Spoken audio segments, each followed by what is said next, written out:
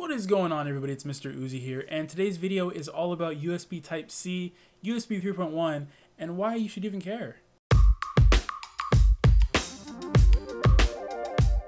So let's start off with USB Type-C. What is it? Well, it's a connector. It's similar to micro USB. It actually kind of looks very similar to micro USB, but it's reversible.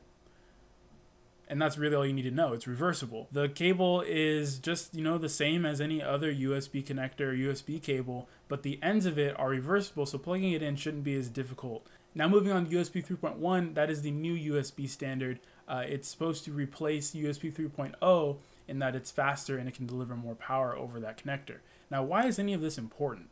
Well, for starters, USB Type-C is a very small connector that can basically do the job of a larger USB connector, and I see it replacing a lot of them, if not all of them, in all of the devices that we use on a daily basis. So with Apple and Google creating the new MacBook and the Google Chromebook, they're using USB Type-C connectors to power the devices because USB 3.1 can deliver 100 watts of power, and pretty much every laptop out there, except for the high-end gaming ones, use pretty much under that threshold. So for powering a laptop, you can use a fairly skinny cable, a very thin connector, so you can get very thin and light ultrabooks and laptops with these new standards.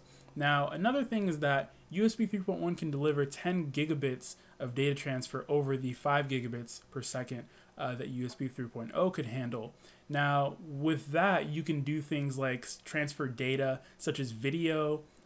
You can connect SSDs to it, hard drives, external enclosures, and pretty much any other device that could previously be plugged in via USB, HDMI, DisplayPort, or any other adapter that would get plugged into your computer. It can replace all that. So what does all of this even mean? Well, for one, Apple, I think, has started to abandon Thunderbolt because USB Type-C is universal.